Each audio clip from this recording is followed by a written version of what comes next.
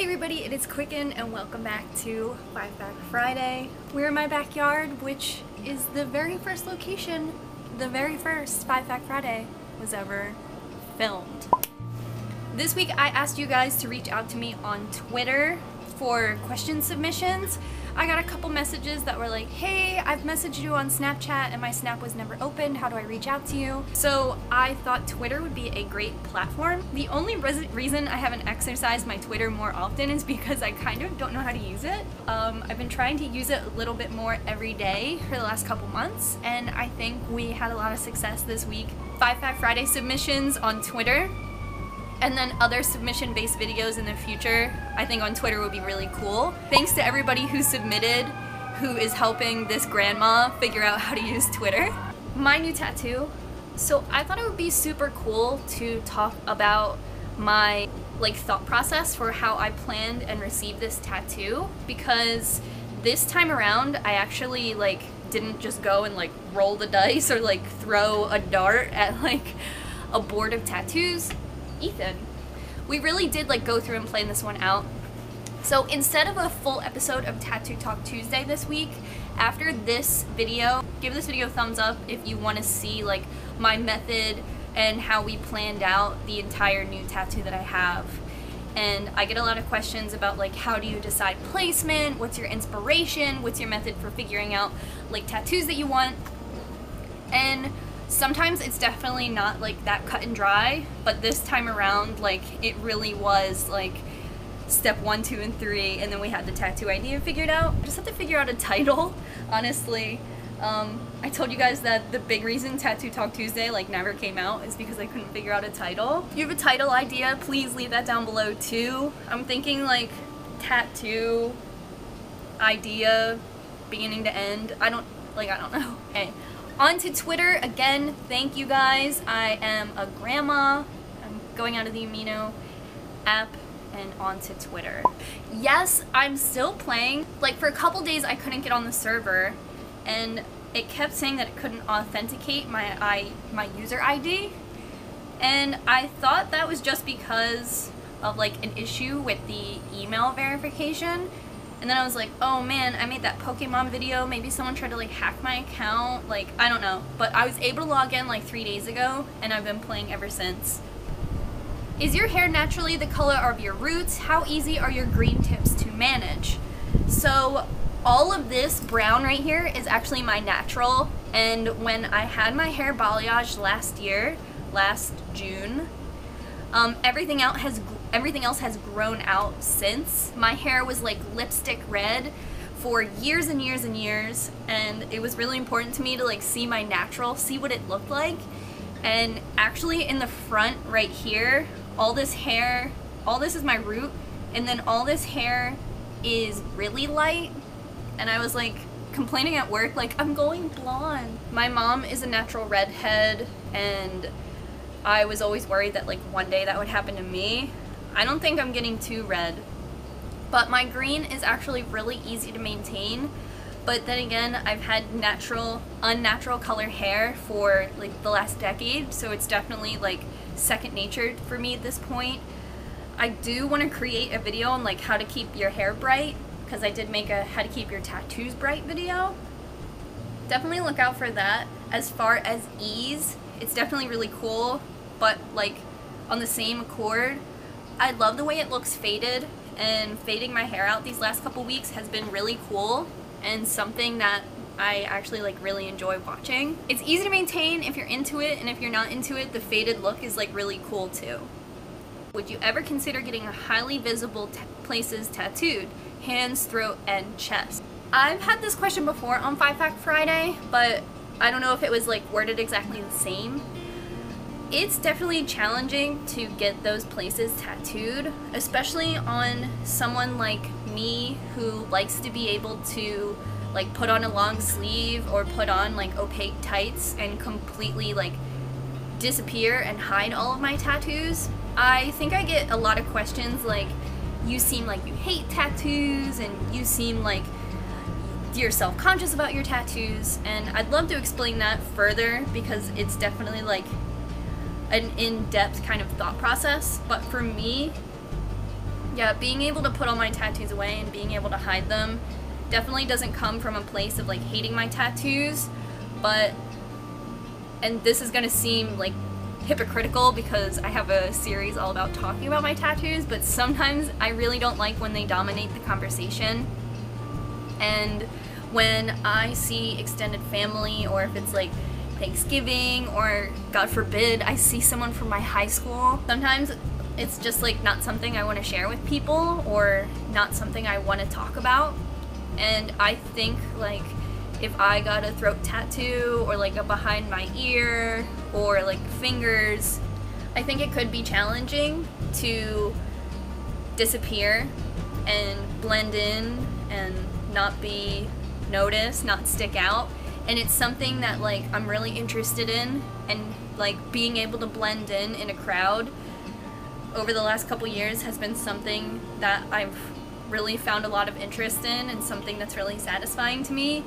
Like I said, I had that bright red hair for years and years, and I had a lot of facial modifications, a lot of piercings, and I think that having all of those things I thought would put me in a place where I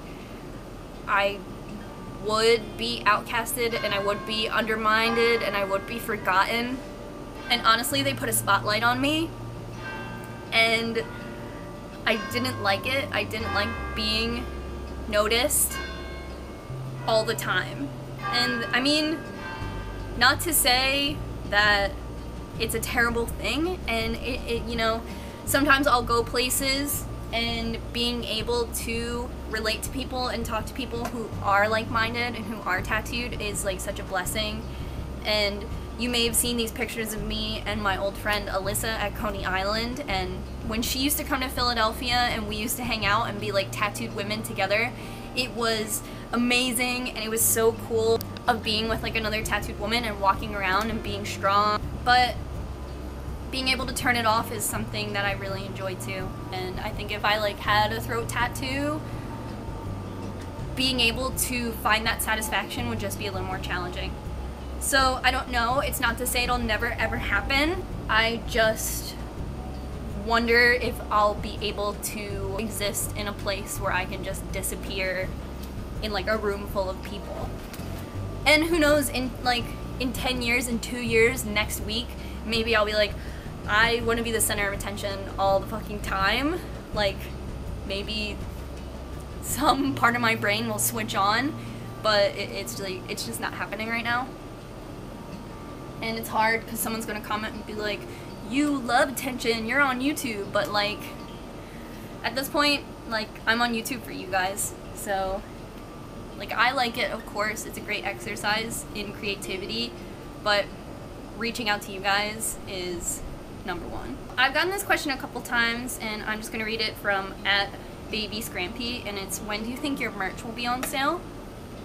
And I talked to you guys about introducing merch when I hit 100,000 subscribers, which happened last week, 2 weeks ago, which is super exciting. And my brother even called me, and he was like, make sure you thank everybody who helped you get to 100,000 subscribers. And it was like, obviously, like, no doubt. And he was like, when you get your play button, you have to make a video about it, because my brother watches YouTube videos. I think he's into like a different circle of interests. I think he's like liking PewDiePie and stuff like that. So he knows that his YouTubers, like, he likes the way that they like communicate with their viewers and stuff, and I do too. I was hoping, like, with his advice, to make the like play button unboxing and like thank everybody. Honestly, like, I'm still shocked that it's a reality. We, all of us together, like, I get so many messages from you guys who are like, I've been here since the beginning, and it's really just really crazy. What a crazy ride. So every day, like, I can't thank you guys enough, and I thought the merch would be great. I definitely, like, I wanted the merch to not necessarily like celebrate 100,000 subscribers, but I didn't want to be like super cocky and have like merch last year. Like, because I wanted to establish myself and I wanted you guys to trust me and trust that like if you bought one of my t-shirts that like next week I wouldn't completely change and be a person you didn't want to represent. So that's why I wanted 100,000 subscribers. I wanted it to be like, okay, like you guys, you know what you're in for, and if you spend like $8 on an enamel pin, it's because you like the design and you trust me, and maybe like you want to wear it and meet other people who subscribe to the channel too. Because I mean, I've said this 1,000 times, everyone who came to the Qqcknd meetup, we were all cut from the same cloth, we were all similar people, and even, you know, if we came from different backgrounds, different genders, different like just different views on life, all of us got along and everybody was chatting, and even people who were meeting each other for the very first time got along. And I think all of us have that in common. You subscribe to a beauty channel, all of those people have the interest of makeup, but I think this channel has like so many different aspects. If you guys come here and you're like, I enjoy this, then I'm happy to create content for you. So here's the scoop with the merch. I have a t-shirt guy, and he's going to create the design. And I had a meeting with him last week because I'm never.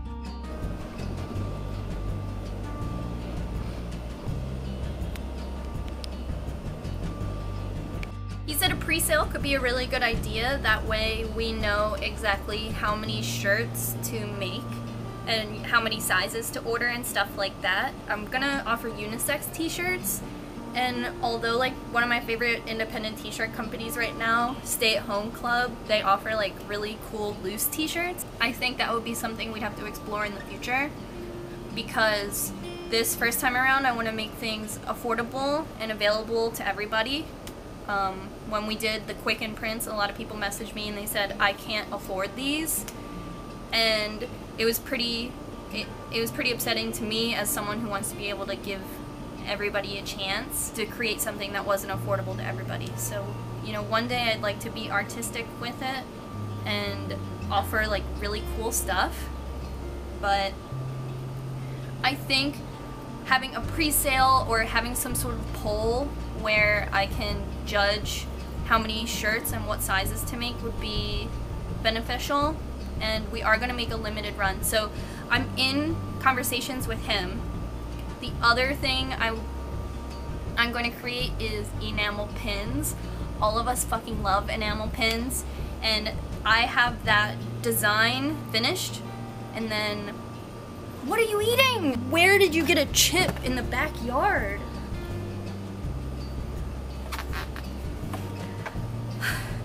So the design for the pin has been in the making. It's been a painting to a digital to vector, and now it is being sent to the pin making company now, and that, you know, takes like up to a month. So everything is definitely in production. It's just like I said, 100,000 subscribers has been a daydream to me. You know, I should have planned some of this stuff sooner, but there was no guarantee that I would ever hit 100K. And maybe, I don't know, I should have been more on top of it, but I think this will be really fun. And maybe one day I'll make that zine, and I can create some sort of package where you get the t-shirt, the pin, and the zine, and a piece of paper that I kissed. Qcknd, your sugar skull tattoo. When you talk about it, you don't seem to love it. Would you rework it like you did your arm tattoo? And, it's been in a couple videos. It was in like my Tattoos I Forgot I Had video. And Ethan,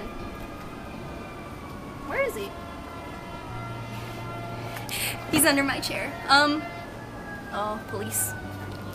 I think about reworking that tattoo all the time. It's funny you say that. I've actually had one consultation to get it redone by Martin, the guy who redid my shark tattoo, and we were going to put a moth there, And then I just figured that it wouldn't really be a really clear cover-up, and you know my mantra, like, if you can get it lightened, like laser lightened first, I think it makes it really a better successful cover-up. So I had all that in mind, and then it's funny because my ex-boyfriend, he is like very tattooed, and his whole thing is like, just get your body covered, just get covered, get every square inch covered, no matter what fucking tattoo. And I've had that sugar skull tattoo for a while, and I've hated it for a while, and he used to say like, what's the problem? The spot is covered. And I was like, yeah, it is, I guess. And although I'm not like super satisfied with the tattoo, I think it's weird and creepy, and I don't know, like, it's not something, it feels really foreign on my body. The spot is covered, and sometimes, like, that's fine, you know, it's nothing I ever see. Everything I wear is high-waisted, like, even, like, my underwear is high-waisted, so, like, it's almost always covered by fabric, and I never ever see it. Like, my bathing suit is, like, kind of high-waisted, so it's always covered. So getting it reworked is something I think about, but it's not like a really high priority to me. Getting my arm reworked was really important because I really didn't like the work that was underneath it, and I really wanted to bring my whole arm together, and having Mark like complete my arm, I think, just brings the whole arm together. The skull on my hip is kind of just like, well, I don't really have another hip tattoo. It's on the side of my body where I don't have any other tattoos, so it's like not disrupting the tattoos around it. There's a Luna P ball from Sailor Moon, because I thought that would be really great. Just pop a big purple circle on that thing, call it a day. But I think I would need laser removal, and I would have to find an artist who specializes in cartoon anime tattooing, and all of that just seems like a ton of work for a tattoo in an area I never ever see or look out or consider. But then again, maybe it'll help me love that space all over again. That's my confliction, and you know, I have to keep parts of my body like available in case I meet like these dream tattoo artists I've always wanted to. So who knows, maybe I'll keep it open and they'll feature me on that show, Worst Tattoos, and they'll hire an actor to portray me getting that tattoo. And I told you that, well, in that video, Tattoos I Forgot I Have, the girl who tattooed it on me made it her business card, and then a bunch of other people got it too. So I also feel really detached to it because I feel like it's just not my own tattoo. Who knows? Tattoo reality TV shows. Anyway, that's 5 Pack Friday. Thank you to everybody who submitted questions on my Twitter. If you want to follow me on Twitter, I'm going to try to use it as much as possible, especially to like navigate through questions and stuff. Snapchat is a great app, but in the last couple weeks it's been really hard to navigate through. Like, I get it, like questions only coming up for 5 seconds. It's just like kind of hard because I'm like, wait, what did that say? My camera roll is so full. Anyway, no excuses. My Twitter is @Qcknd, just like my Instagram. You can follow it, or you can just @ me if you want. Stay tuned for the episode all about my tattoo here. Thank you to everybody always. I love you guys so much. Like and subscribe, and until next week, I love you guys. Bye. Hey everyone, it's 100 degrees and we are doing another house tour video. Our air conditioner is in this house, but it's trapped and